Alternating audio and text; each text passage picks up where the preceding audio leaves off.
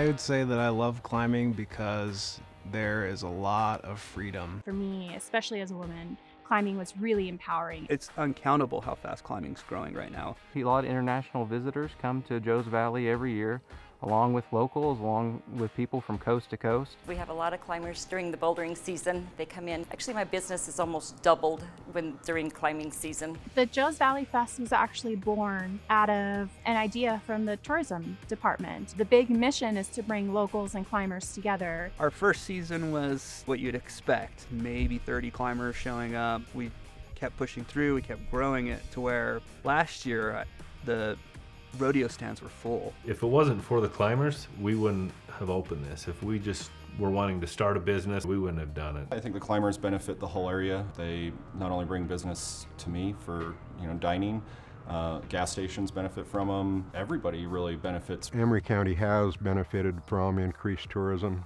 and we see that becoming a bigger piece of the economic pie. Without the grant for outdoor recreation, it wouldn't have happened.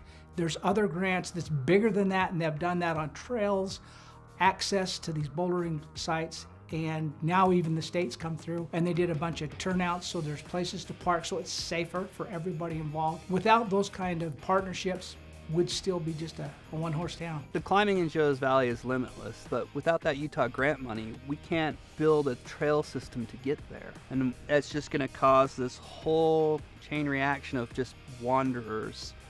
And with those wanderers, that's going to cause an environmental impact that could get too far. So without that Utah grant money, we're kind of at a loss. The funding received for these grants, it's not just something that the users feel, it's something the community feels as well. As tourism starts to increase, it's going to be an incredible economic asset for Emery County and its citizens. Most of Emery County and the swell is really off the beaten path. You have to go through some effort in order to get here, but believe me, it's well worth the effort.